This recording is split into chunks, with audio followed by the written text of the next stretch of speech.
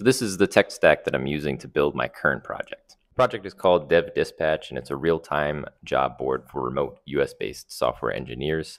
And the real-time aspect of it means that I am constantly scraping company websites for new job postings. And to do this, I'm using a scraping library called Puppeteer, and I run this as a synchronous job in a Nest.js server, which is written in TypeScript. To host it, I am using a combination of Docker and AWS ECR and ECS. And in order to run it on a schedule, I'm using ECS scheduled tasks. I also host an API, which is for the web application to consume. And this is also a Nest.js server, which is written in TypeScript, and I host that on Heroku. For my database, I'm using Postgres, and I host this on AWS RDS. That's currently all the backend components for the application. For the front end, I'm using React and TypeScript. To style all my components, I'm using Material UI. For data fetching inside of the application, I am using React Query.